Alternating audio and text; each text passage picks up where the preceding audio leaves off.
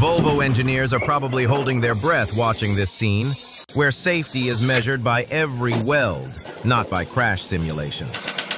On a bare chassis, the workers begin by welding the frame that supports the floor and the vehicle body, creating the first skeleton of the bus.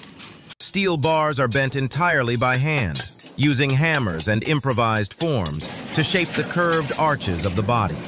Each arch is raised one by one onto the chassis.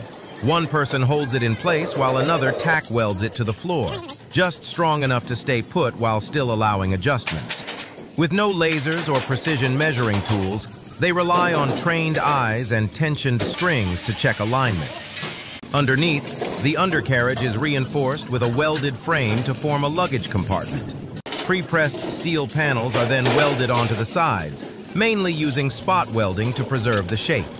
The body is further reinforced with thicker steel bars designed to withstand the everyday scrapes of traffic.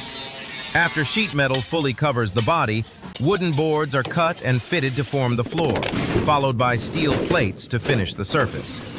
At the same time, outside, body filler is applied and shaped, sanded down and reapplied layer after layer until the surface is smooth.